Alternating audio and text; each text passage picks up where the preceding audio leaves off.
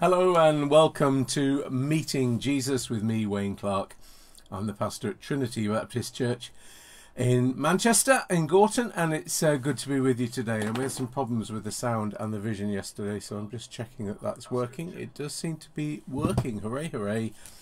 Praise God, it's all coming through okay. I think if you want to put your comments on, if you're watching on Facebook Live and you want to put your comments on down here, please do so, just so we know you're watching. And if there's anything you want to say and share with us today, either on today's reading or on anything you'd like us to pray for, not too confidential of course, then put your comments down there on the Facebook so that we know that you're with us and that we can join with you and share your thoughts. This is a series of Bible studies leading up to Easter. It's a time to reflect and prepare in these days that we call Lent, when we're looking at some passages from the Bible. We're looking at Luke's Gospel, particularly the journey that Jesus took towards Jerusalem and now into Jerusalem and now towards the cross as he travels that journey that was the walk of discipleship that he took, following in obedience to his Father's will towards the cross, where he was to give his life as a sacrifice for the world, for the sin of you and me. And that's what this Easter preparation is about. And we are, as it were, going with Jesus. And as Jesus went, he met various people. And we're looking at those encounters, those people who met Jesus. And we're praying that we also may meet with him. So that's why we're calling this series Meeting Jesus. Let's pray together as we begin.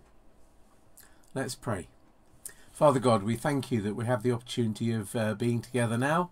Different places, different parts of the world, different circumstances, but you are with us, joining us together as one. So as we look at your word, the scriptures now, we pray that you may speak to us, that you may be with us, that we may meet Jesus, and that in these times together, in the scripture that we read, you may speak your word into our hearts, into our lives, into our needs today, for blessing us and that we may bless others. In Jesus' name. Amen. So all these passages we're looking at are in Luke's Gospel, in the final section of Luke's Gospel. On Tuesday we saw Jesus in the temple speaking to some temple leaders who were interrogating him, trying to catch him out. And today is a similar passage, a second set of interrogators come to him, but this raises different issues. Today we're reading Luke chapter 20, but later on in Luke chapter 20 from verse 27 to verse 40. So the words are up here on the screen. Follow with me, or you may have your own Bible that you want to look at. We're going to read Luke 20, 27 to 40, and then think about the content of these words.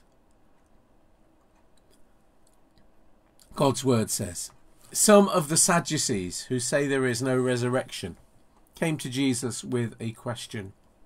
'Teacher,' they said, 'Moses wrote for us that if a man's brother dies and leaves a wife but no children, the man must marry the widow and raise up offspring for his brother.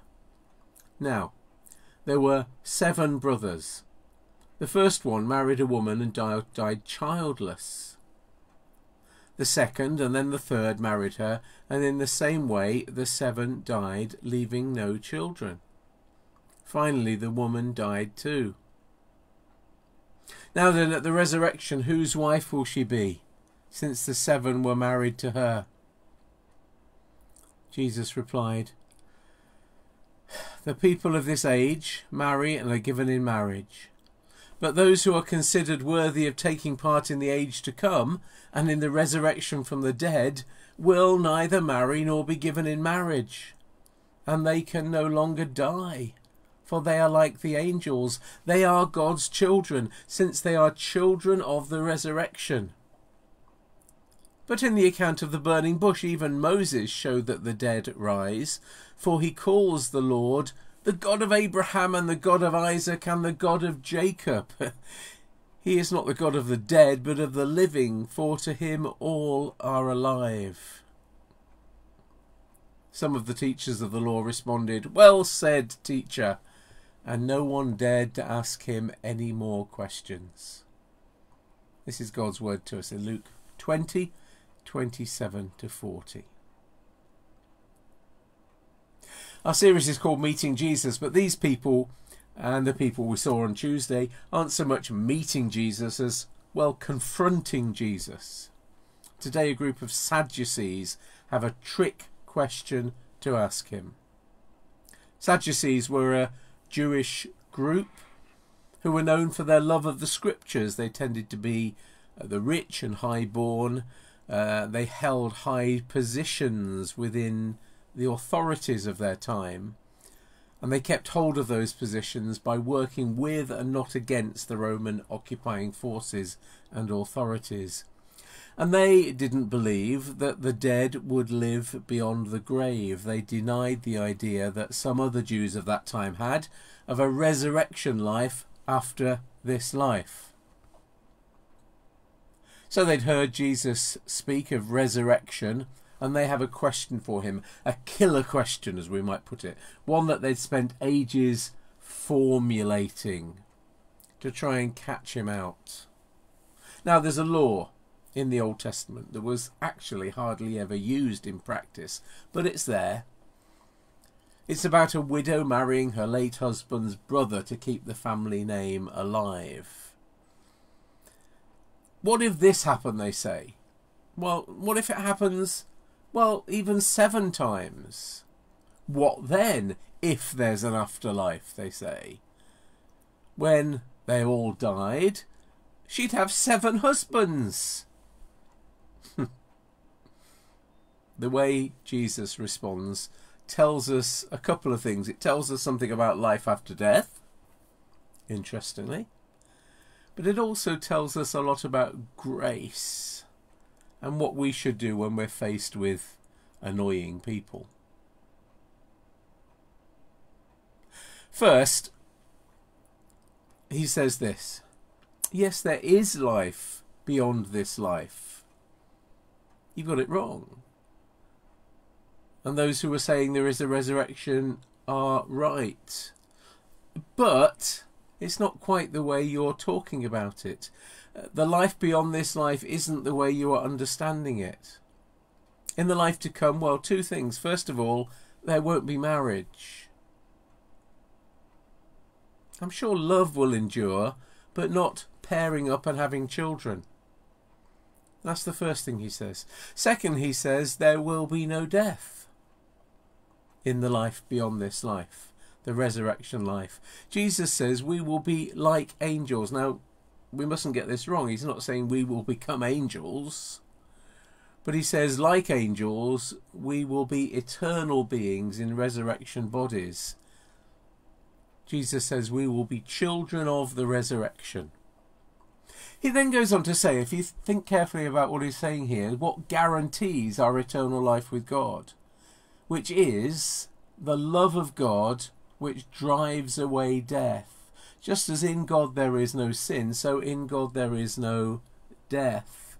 Eternal life, he says, is relationship with God, and that cannot be defeated by death. It lasts forever because God's love is eternal. Look at verse 38, where Jesus says of God, he is not the God of the dead, but of the living, for to him all are alive. And if people are alive to him, then they are alive eternally. The Bible promises life with God eternally, a new resurrection life. And the Bible uses the language of relationship and resurrection and relationship with God, not of a kind of a destination. It doesn't say there's this place called heaven that you're all going to live in. Jesus talks about preparing a mansion for us, but generally the Bible speaks not about a destination but a relationship. The Bible gives a bigger vision of a new creation, heaven and earth united in the new created order of God's eternity, held in God's love. That's the vision of life beyond this life that we should have. Resurrection life and a new order based in the love of God. Eternity held in God's eternal love. It's what God calls here the resurrection. I don't know what you think of heaven, but it's not simply another lodging place. It's the eternity of the love of God. It's what Jesus here calls the resurrection. And his resurrection, the resurrection of Jesus, is the beginning, the origin, the starting point of what is to come for those who are saved through faith in him. So the resurrection and eternity is also bound up in Jesus. It is in Jesus, because Jesus is the first fruits from the dead. But there's another thing in these verses about, as well as these interesting but difficult thoughts about life after this life, life after death. The other thing here is the grace that we see in the Lord Jesus. And that's something that we can learn for this life, for the here and now, for the messy business of dealing with other people. Jesus doesn't condemn the Sadducees for colluding with the Romans, which he might easily have done. He doesn't pick holes in their mistaken beliefs, which he could well have done. He treats these individuals with integrity and love, even though they're trying to catch him out. He meets them on their own terms. He draws an illustration from the scriptures, from the early books of the Old Testament, which we know the Sadducees loved and valued. He says, you know, when Moses met God in the burning bush, and he draws an illustration from that. And he guides these people into truth through things that they accepted and understood. And he acts so graciously to them. We have a lot to learn from the way Jesus gives a gentle answer to aggressive questioning. It's not surprising that this section ends with a, well said, Rabbi. From now on, there are no more questions. Instead, as Luke is telling us the story towards the end of his gospel, only the cross is in sight now, and the resurrection beyond.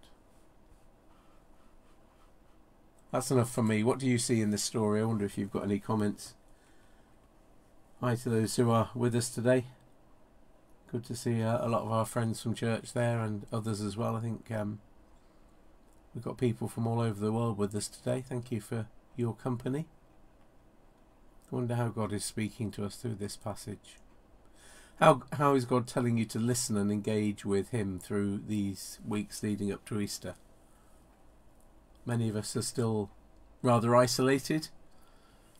Those of us in this country are still in lockdown. How can we use this time to encounter Jesus, to meet Jesus in a new way? See if there's any comments coming in.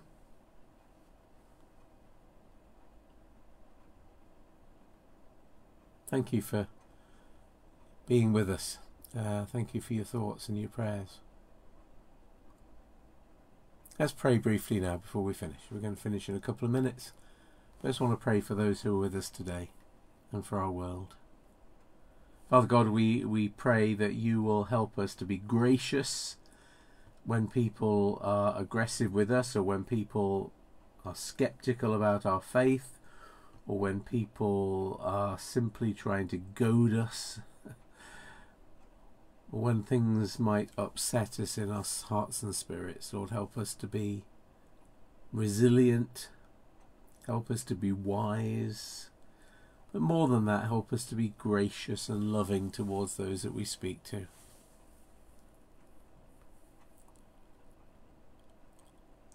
Lord, change our hearts. Help us to be more like Jesus in the way we react to others, we pray. Lord, we thank you for the promise of resurrection life, of eternal life with you, that is bound by your love, which never fails. Lord, we depend on that living and loving and continuing relationship with you, Father God, through the death and resurrection of our Lord Jesus, who is the first fruits from the dead. So help us, Lord, to stay close to him, to our Lord Jesus, day by day.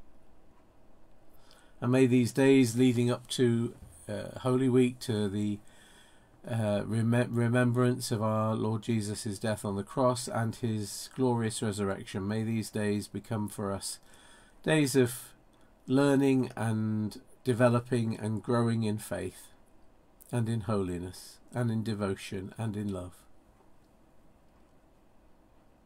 Lord, we pray for others who need you today.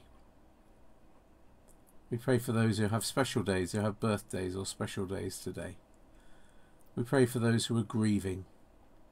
And with all the news about women in danger on our streets, we pray, Lord, for safety, particularly for women and for vulnerable people. We pray, Lord, for your compassion and your strength to be with any who are feeling vulnerable at the moment. Lord, by your grace, be the strength of those who need you now and each day. O Lord God, may your blessing be on each one of us now, and hear our prayers in the name of Jesus Christ our Lord. Amen. Can I remind you about our Trinity Baptist Church phone message, which is our local phone call away if you're in Manchester on 0161 exchange.